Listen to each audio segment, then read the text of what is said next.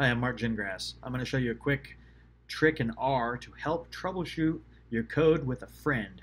So I work at an environment that there's a couple other coders that actually know how to manipulate R. And when you run into trouble, you want to send them like your code, like some messy code, copy and paste it over to them through an item IM. But the problem is they don't have your variables. They don't know your data frame, what it looks like. So how do you send that? Oh, well, you can email them the CSV file and show them how to do it, or give them your whole file, or you can use what they call dput. And I'll show you how to use that right now. It's going to be one of those helpful things that you're going to use for the rest of your life, and you're bummed out you didn't learn about it sooner. So let's get to it. Let's create some data.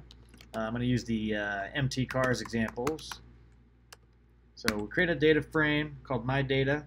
Let's take a quick peek at it. So here it is. It's got a bunch of rows, bunch of columns. It's not that big, but imagine you had 50,000 rows and 35 columns. You don't want to send that around everywhere, but you want to give your friend or your coworker a little bit of something to work with, or Stack Overflow when you're posting reproducible results. So this is key for Stack Overflow.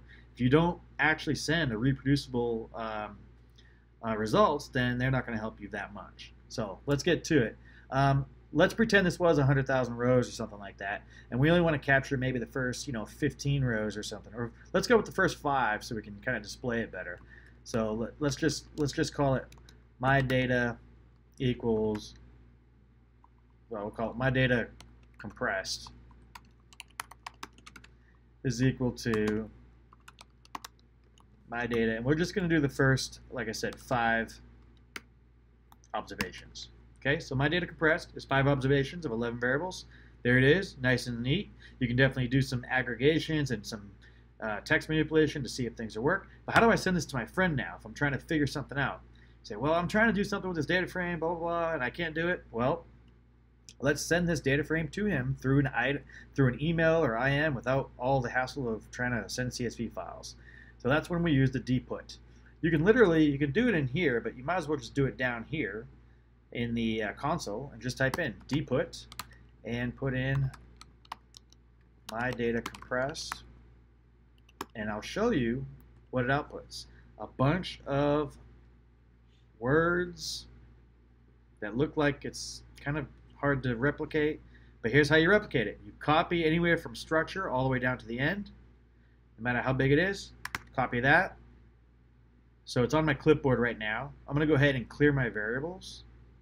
I'm going to delete all my variables. I think this should still work. So as you can see, I've got no environment variables. I'm going to delete all this. And let's pretend that somebody just pasted this over through an IM and they said, hey, reconstruct that for me. And I'll say, reconstruct it. That's just my variable name. Let's not kid ourselves here. And then literally just paste. And then hit your enter key and it reconstructs it. Let's take a look at this reconstructed data frame. Looks just like I had. Pretty awesome. Now, granted, if there's decimals or a lot of floating point numbers, you're only going to get approximates. But this will get you pretty far, and it'll definitely help in collaborations for troubleshooting. So that reconstruct is now a variable that is just like the other variable I sent. Now, instead of calling the other variable a new variable name called compressed like before, you could have just used dput and actually just put 1:5 comma. But I wanted to kind of make it really clear and concise for you all. So anyways, hope this helps, and happy coding.